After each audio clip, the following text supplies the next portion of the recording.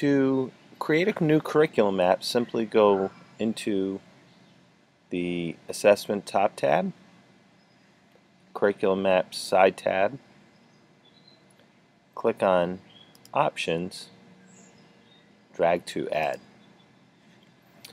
Give your curriculum a title. I'm going to call this Kindergarten Mathematics, and I'm going to put the year that I'm working in to start.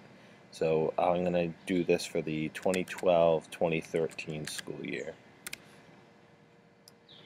Type in the duration. This will be a 180-day curriculum unit.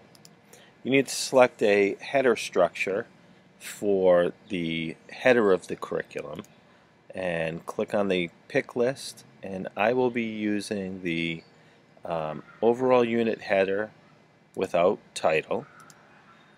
You also need to select the topic structure, and the topic structure that I'd like to use is on the second page of the document structures. I would like to use the Unit Map Topics PD Office, and the last thing you need to do is pick a lesson structure.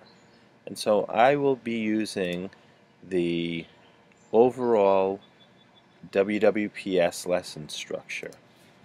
That's called Lesson Plan Structure. Click OK. I will assign it to a course number, and I will make it active once I'm finished. Once I click Save, it actually saves the curriculum map and allows me to go to the curriculum map by clicking the chart button. And my basic curriculum map structure is available for me.